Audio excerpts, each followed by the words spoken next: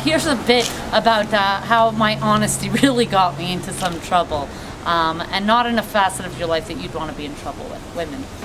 I had a female, a woman, over at my apartment. I had the great fortune of having this, and the girl, she was a gorgeous girl, very, very pretty girl, but when we were, getting into it and I was feeling this area of her, it seemed firmer than usual, so it turns out you're not supposed to ask if they're real. It's not a very good question to ask. I never did see that girl again. So that's pretty much been my dating experience.